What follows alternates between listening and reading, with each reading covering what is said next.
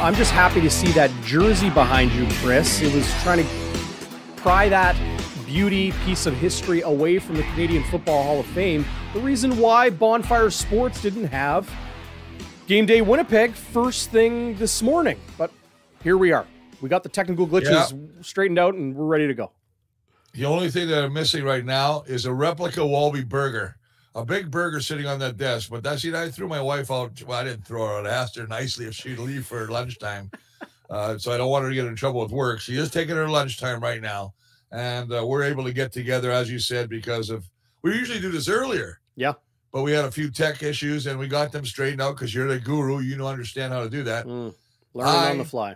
Being Santa, granted your wish to make this microphone work. So hopefully, fingers crossed, people, we can come out now and discuss the great game that will be tomorrow, where Bombers will probably. No, it's tonight. They're tonight. That's right. We usually do this 2 days before. 1 day before. Yeah. Do you know what? They're favored by like 14 points. Yeah. In Edmonton. And yet you remember the first game. Yeah, you said the score flattered them. 37-22. It was close until the interception for a pick six and the Willie Jefferson strip sack where Big Hill took it in for a touchdown. Mm-hmm. Those two plays, back-to-back series, really clinched the game for the Bombers. Now, last week, obviously, the last game they played where they were in Winnipeg, they got 30-3. That was a dismantling. That was just awful. Yeah. Awful, awful, awful. One of the reasons I think that Trevor Harris right now is looking for maybe a new home. Yeah. The Edmonton Elks, there are reports out there that they have Trevor Harris on the trade block. Chris, we do know how hot the seat is under general manager Brock Sunderland, yes. Probably head coach Jamie Elizondo as well. When those three took over in Edmonton, following the departure of Scott Milanovich, who took a job with the Indianapolis Colts to be their quarterback coach. Thank you. Sorry, I just had something jump on the screen here, but you got a grasshoppers in your room or what? Yeah, I don't know what's going on here. I got to call Samsung, see what's going on. The technical ghosts continue to haunt Bonfire Sports. Well, we got it straightened out. But when Scott Milanovich left, the conversation around this was, look at this. We got a trio coming who are all familiar with one another. General manager, head coach, franchise quarterback. And now, just 2 months into this shortened season, Trevor Harris is a healthy scratch. He won't even back up Taylor Cornelius against the Blue Bombers tonight. It'll be Dakota Prukup coming off the practice roster.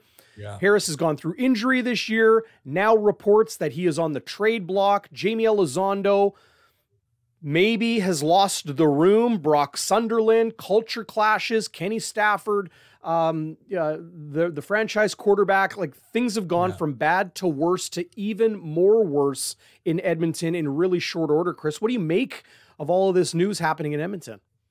A couple things. One, I always look at, I listened to Jimmy Elizondo's press conference this morning, and he was talking about that he really felt bad. And he had to wrestle with this decision about Trevor Harris for the whole week. He pulled him late in the game in the last loss to Winnipeg. He said, he just wasn't productive. Put Taylor Cornelius in. I just think that it's one of those things. He says, I thought it was really heartfelt. He said, the worst thing is I don't want to lose a friendship over this. Like he was close with him in Ottawa when he played with Ottawa with them there too. He was their offensive coordinator. But obviously a proud man like Trevor Harris, who's now demoted and still feels he's healthy and willing to contribute and can play at the level he believes he can play at, is looking to go to another team. And I think that he's probably forcing the hand of Brock Sunderland, who I got to wonder, did Brock ever play football? I don't know. The reason I asked that, I don't mean to dog Brock, but I just look at the situation in Winnipeg where you've got Kyle who played, Wade who played, Mike who played. I think they understand that. I'm not saying they understand it better, but it seems like they understand about the importance of keeping veterans together. And one of the things I thought Brock did was he let too many guys go. And I don't like the line that they weren't a culture fit. Veteran. You can't have enough veterans. For every rookie, Cal Murphy used to say, our old head coach said, for every rookie you start, you lose a game. They just got a lot of rookies and a lot of newcomers. And as you say, some turmoil. Is that locker room divided? I don't know. I mean, obviously, when you have a Trevor Harris playing there, and now they basically are not dressing him, you're putting all your eggs in the Cornelius basket. Yep. Will that be something that? Now, listen, listen. He's young. He is more mobile. There's no doubt about that. So I think that had something to do with it as well, because of the fact that they know that he has a lot more maneuverability in the pocket, especially against that Bomber defense and the pass rush. So we're going to have to see how that plays out tonight. But, boy, I tell you what, it sure makes some interesting fodder to talk about. Two things I'll respond to that. I want to talk about Trevor Harris versus Taylor Cornelius and just the football decision. Obviously, there's more behind this than meets the eye. Those reports coming out today about Trevor Harris being on the trade block also mentioned how this was to keep Trevor Harris healthy in case a trade does come to fruition. So, he's not banged up against a ferocious Blue Bombers defensive front. Let's talk about Brock Sunderland. You mentioned, did he play? Hold it. What? Are you telling me they're not playing Trevor Harris because they're worried about him getting hurt? Yes. That's what the report says. Still on your desk? That's what the report says. Well, come on, man. No, you don't have. If you're paying a guy $500 plus, you don't sit him because you're worried about him getting hurt. Well, that leads. A good rush. I agree with you. I think this decision is strange. Good ass Nicky Toast. Absolutely, this decision is strange, to put it diplomatically. You were playing the best team in the CFL. Your season is slipping between the cracks. You're 2-6. You've played this team twice already. If there's a chance to beat the Winnipeg Blue Bombers, it's when you play them 3 times in a month. They can probably figure that out. So why go on from Trevor Harris? It's not like Taylor Cornelius has thrown the lights out. He has been okay. He has thrown, like you and I talked about prior to his first start of the season, and that was with Trevor Harris a little bit banged up in that 37-22 Bombers win in Edmonton. Yeah. Taylor Cornelius throws picks late in games. And he continues to do it. He had 2 in the fourth quarter against the Blue Bombers in that first matchup. He's done it again in relief of Trevor Harris. Why bench Trevor Harris?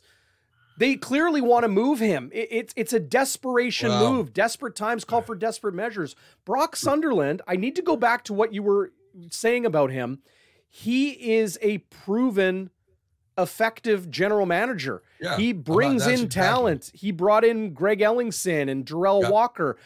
He brought in Derek Moncrief and offered, made him the highest paid linebacker in the CFL when NFL opportunities dried up for him. He stabilized their defensive backfield after losing Nick Taylor and Josh Johnson, coincidentally, but at different times, to the Blue Bombers over the last 24 months. He's made some good moves. But what's happening right now, I understand the criticism. You can start with Eddie Steele and you can go to almost every other pundit in the CFL. When things are this bad, like they are in Edmonton, you have to look to the top. You have to look at an unvaccinated individual on a team that now has to play 3 games in 7 days late in the season. He got a medical exemption. exemption. Sure. I know. We're not trying to conduct a witch hunt here. But I'll say this: in Taylor Cornelius's behalf, the first game he played against Winnipeg and Edmonton, when he threw the 3 picks, he didn't even get a practice because he got hurt. Trevor Harris got hurt Wednesday. Right. Whatchamacallit had one pregame talk. That's all he had was pregame. He didn't take any first team snaps.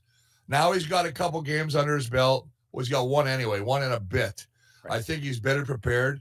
But having said that, I got some stats here, and I think this is pretty crazy. Cornelius, 32 offensive possessions, 5 touchdowns. Trevor Harris, 82 offensive possessions, only 6 touchdowns. Do you know who number 1 is in the league? Our own boy, Zach Collaros, 23 touchdown drives. Yeah, no surprise. Not surprising. That's why he's the front runner for an MOP, but that's another story. The Trevor Harris story, I think, is still going to be a hot topic after this game. But who do you hear it? Hey, listen, who do you trade for? Listen, Montreal needs a quarterback, no doubt about it. Yep. That did not look good. That did not look good for Vernon Adams Jr. in the shoulder. No, he's going to be out for at least 6 weeks, maybe more. Now, Kahari Jones would probably take a big jump on him. the head coach of Montreal. Now, what about Ottawa? I know they've got that Duck Evans or Devlon, whatever his name, the NFL guy. Oh, Duck Hodges. Yeah. Hey, Caleb Evans looks pretty good. They like this Caleb Evans. Wouldn't you want to give him some experience? Not in a rush. You got to give him some experience. And obviously, who's going to assume? Here's the other thing: who's going to assume Trevor Harris's salary? He's due a big bonus. That's a huge thing, guys. Yeah. This, you hate. That's one thing about the CFL. Well, he's due the bonus in February. So if a team needs him this year. Yeah, I know, but that's a problem. I mean, there's no guarantees. It's not like the NFL where you got guaranteed contracts. Here you get a housing allowance, you get a, whatever, a travel allowance, and you get a salary and a couple bonuses. And it's prorated because of the shortened season, right? And it's prorated, exactly. Yeah. So I hate to see it happen to anybody. I'm hoping that Trevor Harris ends up on his feet, lands on his feet, and ends up playing, and maybe he'll come back. Maybe you never know what's going to happen, because God forbid something happens to one of the two other quarterbacks playing for Edmonton, and he has to come back in. Now, if that happened and you're Trevor Harris, are you disgruntled? Because you're already being thrown to the trash pile. Now they pull you back if something happens. Are you playing with as much love for this team as you had before? I don't see it. Well, the reality is we don't know who demanded this trade. Is it Brock Sunderland saying we're ready to move on from Trevor Harris? I like Taylor Cornelius. Or is it Trevor Harris saying, I don't like this situation, I want out of Edmonton? That's unclear right now. To go back to the Elks, it's not like they're a competitive football team right now. They have lost to the Ottawa Redblacks twice. Okay. Yeah. Like, they cannot even compete right now, despite having some of the best players in the league on their roster. That's not a coach's problem. That's a cultural problem. That's all I'm saying. When things are this bad, yeah, you can look at the coach. Yeah, you can look at the players. You can look at the coordinators. In my opinion, when it's this bad, when it's gone this far, you have to look at the top. That's all I'm saying. Yep. I'm saying this. You're probably right, DB. There's a bit of culture in there. And I believe that. I do believe that. I also talked about earlier about getting rid of veterans. That's a huge thing. You need a veteran presence. And then it's just, it's such a tough thing when you're trying to build something in a team like Edmonton, and you just have so many changes. And when I talk about their offensive line, obviously now with Sir Vincent Rogers out, now you bring in, you got, Justin Renfrew getting a chance to play right tackle. He says he's finally healthy. First game against Winnipeg he's ever healthy. I thought they were kicking. I thought they were kicking Saxlid. Yeah, I thought they were kicking Saxlid out to right tackle. Yeah, I know. Yeah. Saxlid, they got him lifted at left tackle now. So left tackle. Again, right. 6 of the first 8 games, Edmonton's had a different offensive lineup, and we know what continuity and chemistry of an O-line is important, because look at the Bombers. Up until this game tonight, these guys have been a solid unit. Now, we'll get into, obviously, the fact that one of my favorite players, one of the emotional leaders of this team, Jamarcus Hardrick, is out. And they got Asatui Louis playing Eli. He's playing. I'm sorry. I just love that name. I'm a phonic kind of guy, man. You nailed the hard one. It's Asatui. Yeah, but Asatui Ellie. Ellie, okay. Yeah. Anyway, he's playing, and he's a big boy. He's having he'll play. But anyway.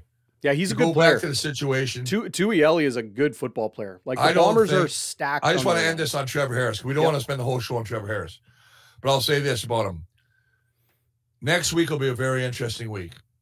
It'll be a very interesting week to see what happens with Trevor Harris, because he's obviously not happy. We know that for a fact. He's not happy. Nobody's happy. Anybody's ever played this sport, or any sport, who gets demoted, and that's what it is, demoted. You're on the sideline now. You're not even dressed, so you just can't be happy. So a lot of things will take shape next week after the game, regardless of what happens in this game tonight. So anyway, that's my Trevor Harris. I think we did a good job of talking about it. Now let's move on to wherever you want to go now, DB. Well, besides Christmas, because I am busy. I have to start making my list. Well, yeah, you're starting to get Santa. Look at this. Letters in the mail. Have you been a good boy, Darrin? Well, that's up to you, because you're always watching. I am watching. The omnipresent. You're on the naughty list right now. So. You're the omnipresent Chris Walby. Your wife's on the good list for hitting you. Mate, I love the fact that they caught that. When I said that your wife was beating you over the head with her clutch bag. Clutch performer. Yeah, she's on the nice list now. All right. It'll be interesting tonight to see how this Edmonton Elks team responds with everything that has gone on there, not just this past week, but this season. Bombers in Edmonton to face the Elks. Kickoff is at 8 o'clock Central Time tonight.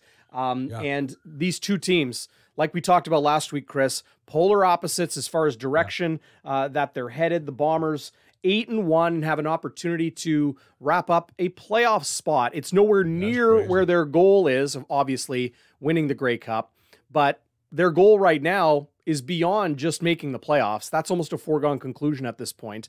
It's hosting a home playoff game. So this game against Edmonton and then home to BC on October 23rd. That's next Saturday. So in 8 days time, then their final bye, back-to-back against Montreal, and then the Calgary Stampeders in Cowtown to wrap up their schedule. Everything is working. Everything is going Bombers' way. I mean, obviously, you look you're going to BC, then you got to go to Montreal. Now Montreal obviously losing their starting quarterback.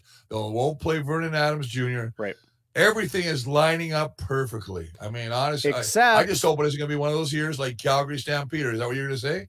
Well, no. Calgary went, I think 16-2 and ended up losing in the playoffs. So, I mean, it's really important that you always build strength.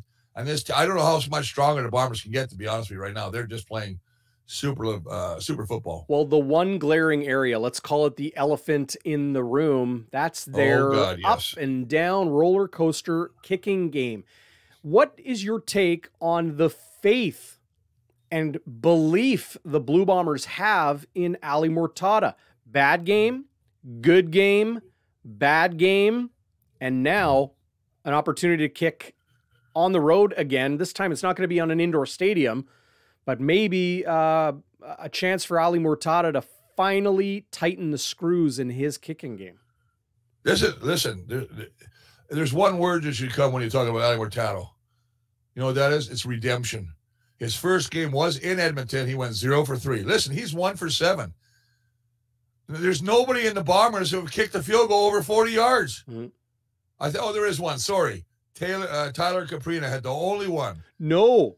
Mark Leggio had a 50-yarder, his first CFL attempt. Did he make it? He did. Or was it a warm-ups? No. Okay. No, he hit it. His first CFL field goal. Okay, that's why I hate stats, because I look at the stats, I didn't see that. But anyway, the truth of the matter is 0 for 3 in Edmonton. Comes outdoors to Winnipeg, goes 1 for 4. He's 1 for 7 outdoors. Now he's going back to the haunted house, where he's got to go back to Edmonton and try and redeem himself. That's why I call it the game of redemption. Listen, I love Coach O'Shea, and I love him because he protects his players. But there comes a time when he's going to have to face and look in the mirror and go, can I live with whatever happens next? Yeah, I love the fact he says he strikes the ball. It's always straight. It doesn't hook. It doesn't curl. You know, he's just got to get it lined up, right? He's got to near misses are worth 0 points. Exactly. I mean, so listen, he's 1 for 7. He's 4 for 10. So out of, 30 points, he's got, 12. So, I mean, so they got to fix that. But there's something about him that obviously that O'Shea likes. Well, let me bounce. Really interested to see. Let me float this idea. Does he throw him out today on anything over 40? Because he has not made a 40 plus. So now what do? Now you're in a situation. Do you throw him out to try and get rid of that the jinx on him, and he makes a 40-yarder, and all of a sudden you're like, there it is. Sometimes kicks, if you talk to Troy Westwood, the kickers get in cycles, right? Right. And they get in a groove is a better word. So we'll see. Yeah. Well, let me float this idea out there. They have faith. They have faith in Ali Mourtada. They like his process, his delivery, strikes the ball, all of that. Is there another option? Like, are they sticking with him because they don't have anybody on the other end of the phone? What's wrong with Krapina? A hamstring. Still. Okay. And as a kicker, if you're hamstring, I don't know if it's his plant leg or his kick leg. Well, but obviously it's tough. This is my take, just my feel of the personnel situation in Winnipeg. If all 3 kickers were healthy, I think it would still be this pecking order. It would be Mourtada, Leggio, Crapina. I think they like Mark Leggio better than Tyler Crapina. I think him signing here in Winnipeg late in training camp was too, right? It was and like I'm just talking field goals. I think it was a stabilizing move to say, "Hey, Mark, we know you're struggling. No preseason games, all that. Let's bring in somebody to ease that pressure.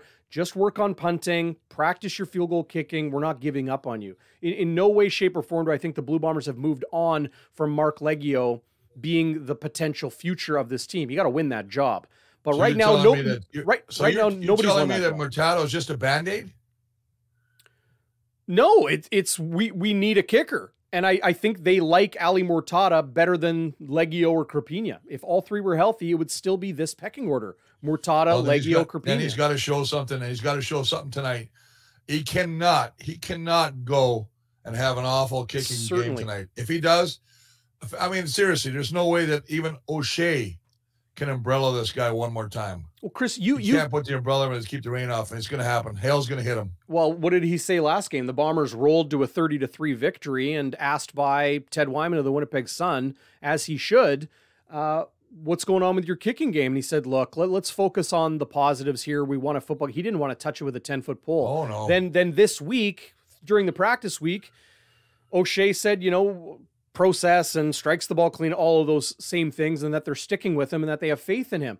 You asked Ali Mourtada what that means to him. He talked about grace. He talked about how it's a rare luxury. We all know it's a rare luxury that a team is sticking with the guy this long. If this was the NFL, if this was even a CFL team that needed the points and had another option, they probably would move on from Ali Mourtada. So, third chance here for Mourtada after 2 bad games and 1 good one on an indoor stadium against the BC Lions a couple weeks ago. Money's on the line. It's now or never, do or die for Ali Mourtada tonight. No, I agree. I mean, he's very, very lucky. And I think you're quite apropos when you say that if he was in the NFL, he would have got an apple and a roadmap after the first game. So, yeah, you know what? And maybe O'Shea's faith will be rewarded. And this guy might end up being the thing that, the kicker that O'Shea really believes he can be. But again, as we said, and both of us agree on this, and I think every fan of Winnipeg and Manitoba says the same thing, then you better show something tonight. No question. And this is the other part of it too, Chris, is the Bombers haven't needed the points. So that eases the team pressure. Like, you got guys, like, I have no doubt you have guys in that locker room who are like, oh my gosh, we're sticking with this guy. Like, really? He can't make a field goal. And then you have others that are probably, you know what, I'll worry about my job. He can worry about his, that it's, above their pay grade as far as worrying about those things. There will come a time the Bombers will need those points. There will come a time where they're in a tighter football game. The Calgary Stampeders have won 3 straight games. They look really good. And late in the year in Calgary, November 20th, like, that's kind of like a Grey Cup style date. So imagine the weather in Calgary for that. And like, we got to remember, the Bombers only beat the Stamps by 2 points here in Winnipeg. What's that game going to be like late in the year when Calgary's making a serious push like they are right now? I think they're only going to get better. And the thing, their defense is playing very well. They obviously, Rene Paradis is one of the best kickers in the league, has been for years. Yeah. I think the scary part is Bo Levi starting to get his game back. After everybody was ready to crucify the young man, get rid of him, trade Bo after a couple of bad games. Because Jake Mayer was looking good. Yeah, he was, and that's a great combo. See, they always have a quarterback situation, a good situation there with Huffnagel and Dave Dickinson. But I watched Bo, and he looked really good. He made some beautiful throws. Obviously, the first throw against Saskatchewan, the big bomb touchdown. But yeah, so you're right. It's not where you start. Everybody says it's not where you start, it's where you finish. Will the Bombers clinch the West? Absolutely. Unless they have a total collapse, there's no way they don't clinch the West. I mean, they're going to beat Edmonton. I'd be very, very surprised if Edmonton. I hope Edmonton gives them a game. I mean, obviously, when the odds maker favor, the Bombers by 14 in somebody else's park, they understand. And you're going with another quarter. You bench your starting quarterback. You got an offensive lineman, Sir Vincent Rogers. He used to be an outstanding offensive lineman, not playing again. He's back on his 6th game again. You made a comment. I don't know if we made it here off air, and you said it's the same kind of a scenario where Sir Vincent Rogers doesn't play for Edmonton. Right. And Jamarcus Hardrick will not play for the Bombers. And I totally disagree. Yeah, I just said it's a wash. Like one starting tackles out. It's not a wash. Yeah. See, because here's my point. Sir Vincent Rogers has been hurt for about 3 years now. He hasn't been able to play a consistent number of games. He's practiced. Jamarcus Hardrick is the heartbeat of that offensive line. Patty Neufeld is the monster. Stanley Bryant is just smooth as satin. Iron Man. He just doesn't make mistakes. I mean, Michael Couture and Drew Desjardins, they're just coming up on their own. They're playing great. But having said that, the guy that I feel like an emotional leader is 51, Jamarcus Hardrick. He's downfield. He's running. He's screaming. He's picking guys up. He's carrying them. It's infectious. Yeah, he'll be. I wonder if they're even, they might even bring him on the trip. A lot of times they don't. Oh, he will. Oh, yeah. I have Jamarcus Hardrick would not want to miss that game from the sidelines, right? He was active and involved and kind of. A lot of times you can't take those guys on the road. You're only allowed to have so many guys. I mean, could they take them? Yeah, because they're chartering. I believe they're chartering. Yep. So you can take anybody, right? They could take you, even though they don't want to take you. No, I don't think so. They like you. But you mentioned Jamarcus Hardrick's energy as infectious. I think that's the point. He has infected the entire team, definitely that offensive line group, with his energy. So I think they're going to be okay to carry that on. You put in Tui Ellie, who body type and skill level is going to be just fine. And Pat Neufeld, versatile veteran, he'll be able to kick out to right tackle. They're going to be okay. The reason I called it a wash is that these two offensive lines are not on the same level, right? I think it's going to be harder for Edmonton to replace Sir Vincent Rogers. At the same time, he's only practiced twice this year, but they've had to play without him already. So the reason I call it a wash is, I think wash is a bad word. I would say this. I think the changes to Edmonton will hurt them more than the change, even though, and I really believe, I'm a big fan of Jamarcus Hardrick. Mm-hmm. You lose that emotional thing, but I agree with you. They got so much talent. Azatui, what's this? Ellie? Yeah. Ellie? Azatui Ellie. I could just be doing my Well, hey, put respect on that name. Him and his father are both tribal chiefs. Are you serious? Yes, sir. I did not know that. There's something to put in my pipe. But anyway, I just think that, sorry about that. No, that's I'm talking about some good English tobacco. Put that in your pipe and smoke it. Smoke it. I didn't want to, but having said that, Neufeld's played right tackle before. Mm-hmm. And I love the fact that he's getting the respect he deserves. We always said this a couple of years ago, Neufeld, should have been an all-star. This guy plays every position. Mm-hmm. I love the fact he's got a mean streak in him. He's like a pit bull. They love him, and they and now you bring a guy in, like I say, a right guard as a Tui Ile, who I think is the same mentality. You got Couture, and then you got Desjardins, and like I say, Stanley Bryant. Stanley Bryant, who doesn't say much, he's just a leader by example. Yeah. And obviously, congrats to Stanley from both of us on his Hunter's game as a Bomber. Yeah. He's going to go down as one of the all-time greats, if not one of the greatest. No question. He's actually a stud. So. I just don't see when you make the changes that Edmonton has done, as obviously Kyle Saxland goes from the right tackle to left tackle. Renfro comes in. He hasn't played in a number of weeks. You got new guys coming in there, and you're going against, to me, the best defensive line in football right now in the CFL. Yeah.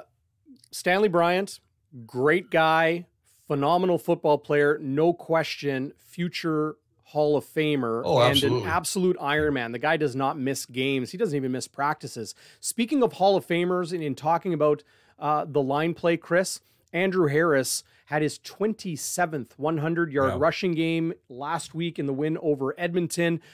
He's in his 11th CFL season. He was a CFL top performer as late in that game, the Blue Bombers, and Tui Ellie even said it himself, in the huddle, when they could take some knees and just kind of kill the clock, he said, screw that, let's run it. That's good mentality to have for a guy coming off the bench and to start this week. The Bombers exerted their will over Edmonton when they knew the run was coming. Harris's numbers continued to balloon, and Winnipeg was just purely dominant with the run game. Tell me what you see in Andrew Harris. I'm seeing vintage 34, 24. I don't know how old he is, but he is running as well today as he ever has. Yeah, listen, he leads the league in yards per game, average at 97 something. Obviously, and you talk about that last touchdown drive where he ran it in. It was like a rugby scrum when he pushed him in. Edmonton was defeated already. What I love about the Bombers, and I love about the guys who are talking about running the football instead of taking a knee, is they're finally got that killer attitude. They could have took a knee because he had the game handily. Yeah. But they said, you know what? Let's make a point. Let's make a point right now. I was telling them, you don't want to come on the same field as us. And that's what they did. They basically pushed Andrew Harris the last 3 yards into the end zone for a touchdown. So it's that mental. When I see this, I look at this game and I say, and you know what? And how about Winnipeg? They're so polite. They're not giving any fodder. They're not doing any bulletin board garbage. Nope. Oh, Edmonton is very good. They get after the passer. They got great guys. They haven't been sacked in 2 games, the Bombers. I mean, they're dominating, but yet, they've got they're good. I mean, it's like they're killing them. You know what it's called? Killing them with kindness. Yeah. Well, this is the way I see it, Chris. It's the mental war, and the Blue Bombers let their action on the field do the talking. Yeah. You're right. No bulletin board fodder. They don't have to pick up the newspaper, hit the websites, listen to shows like ours. The Bombers are the best team in the league. Everybody knows it. And to put a bow on it all, or the cherry on top of it all, is that in a game they're kicking the Elks' rears. They're saying, we're still going to run the football down your throat. We're going to say you're a good football team on Tuesday afternoon, but tonight we're going to continue to show just how weak you are compared to us. That's the mental war the Blue Bombers are winning right now. Every other team in the CFL is seeing it, and no doubt, whether it's BC next week, Montreal, or Calgary in the remaining games of the season, those opposing clubs are going to look across the field at the white W on those gold helmets and say, oh boy, we got a day ahead of us here. Everybody likes to play the best, and the Bombers are the best. I loved what head coach Jamie Elizondo said at the post game. He says, quote unquote, and this is him talking, we were manhandled. We got our asses whooped. That's what he said on all phases of the game. Listen, you look at the last game, they lost the field position game huge. They gave up 3 safeties. I mean, they couldn't move the ball out of their own end. I mean, it's terrible.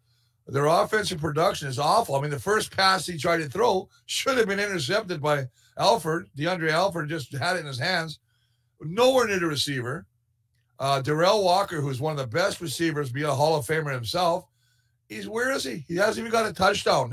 We're talking 9 games into the season, and 10 games. He hasn't got a touchdown. Well, that's very rare. I thought the best passing play the Edmonton Elks made, I believe it was in the 3rd quarter, and it was Greg Ellingson on a crossing route or on a deep post, and he makes the catch. You see Trevor Harris's face in the replay, like, all right. And then there came the missile. Adam Bighill blew up Ellingson, knocked it incomplete. That's the most, deflating thing is Trevor Harris backed up in his own end, can't get anything going offensively through the entirety of the 4 quarters. And just when things looked like, okay, there's my guy, there's my number 1, Greg Ellingson pulling one in, boom, out comes the veteran Adam Bighill to knock it out. 15 possessions the Edmonton Elks had last week here in Winnipeg, Chris. 7 2-and-outs, 2 drives of 3 plays, 2 drives of 4 plays, 3 5-play drives. 3 times they had 5 plays on the drive, so they picked up a first down. Then they had 1 6-play drive and only 1 first down earned on that drive as they went to 3rd down twice before turning it over on downs. 3 times they turned it over on downs. 3 conceded safeties, an interception, 159 total yards. They couldn't do anything against Winnipeg. They only had 1 first down until the middle of the 2nd quarter, which is unheard of. Total domination, I mean, these guys, and listen, they have to watch the film. They've got to watch it. So they're watching the last 2 games. I'm talking about the Elks here. They got to go through that film and figure out what they got to do to fix this problem. And if you're in that, if you're in that room, and I'm sure this led to a lot of the decision making that Jimmy Elizondo, the head coach of the Elks, is doing. Who wants to play? Who's tucking their tail between their legs? Who's giving up? Who doesn't want to tackle? Who doesn't want to be on this team? Well, that might factor into the Trevor Harris decision, maybe right? That is one of the reasons that Trevor Harris isn't playing, because there's nothing like a little shock value to wake the rest of the team up. This is what I saw last week. I saw bad body language from players like Darrell Walker. I'm not calling Darrell Walker out. It was a lot of guys on that team, but we were just talking about him. That's why I'll mention that. And then Trevor Harris, like early in the game, it was incompletion after incompletion after incompletion. If they were able to get more than a couple plays, I think it was 2 and outs on their first 3 possessions. Yeah, it was. Oh gosh, it was 4 2 and outs on their first 4 possessions, and then a conceded safety in there as well. Pardon me, 2 conceded safeties in there as well. Trevor Harris did not look good. He had a little bit of time to operate, but he couldn't find his receivers. He couldn't deliver the football accurately at all. So it's performance on the field. Maybe it's body language. Maybe it's lack of leadership. Maybe it's a trade, you know, either asked for or potentially being doled out by the general manager. It could be a variety of things. It's just crazy to think that the Elks still have a month and a half of the season here, and they have not been eliminated. Even a loss today will not eliminate Edmonton from the potential playoff picture. And they're not even dressing Trevor Harris. Well, something's cooking in there. Yeah, something's well, wrong. I think the shock value thing, but I also think when a team has lost 4 in a row and you get behind the 8 ball early, it's like I can tell you right across that whole sideline, they're going, here we go again. And they start looking at the clock going, how long before we get, on a plane to get out of here? Or go home, right? Or whatever. But they got to change something. Now they're out there saying all the right things. Listen, they're paid to be professional athletes. You expect them to put out a performance. Mm-hmm. If I was a coach and I watched film and I saw a guy quit on a film, that guy wouldn't be on my team. Yeah. Unless he pulled a hammer or something, it was, really drastic where he couldn't, actually participate in that play. But if he was giving up, that's the worst thing. I don't care about the veterans. I don't care about anything. If you give up on a play, you shouldn't be collecting your pay.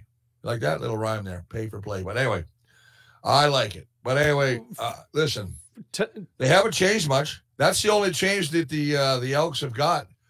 Basically, they got a new long snapper. Yeah, Martin Bedard, because obviously Chad Rempel, the guy who's played, I think he's started to play with Moses, is out. Right? So, I mean, and then you look at the other, they got Darius Williams in now.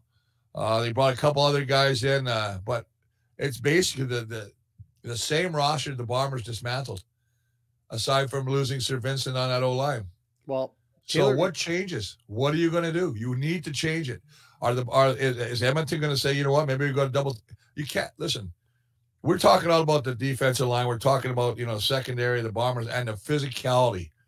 That's one thing I've noticed. You mentioned earlier with Big Hill. We've seen it already with what do we call Brandon Alexander? Oh yeah, big time. I've seen a couple sticks from Dietrich Nichols. Obviously, he had the punt block. I mean, Stove's beating guys up in the middle too. This is the issues. The first couple plays, the bulldozer, the bulldog.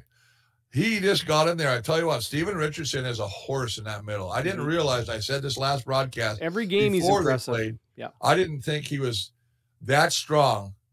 But, man, he just manhandled that center and just took him right back past the quarterback, and they had a sack. He disrupts that. You can't run the ball. And yet they have the leading league rusher in there in James Wilder Jr., who I believe is going to get like about 1,000 carries this game. Very well could, yeah. They're going to have to lean on number 32 to help them if they have any chance to win this football game. Well, but that's the problem is if you continue to just run, the Bombers are going to eat you alive, and they're daring Taylor Cornelius to throw the ball. He's got 3 touchdowns and 6 interceptions this season. I understand a lot of those have come in garbage time, but they've also come late in games when Edmonton is trailing. So call it garbage or call it desperation. Either way, tonight in Edmonton, Chris, People might be jingling their keys as many Elks fans leave early if this is a big score game like the Vegas odds maker believe it is. Do you have your keys? Yeah, I have some keys here because I always have keys and they don't jingle. But I am Santa, so I guess they do jingle sometimes. So those are your sleigh bells. You got your keys. That's my sleigh bells. Easy, Dasher. I'll be right out. I'm feeding him in the backyard.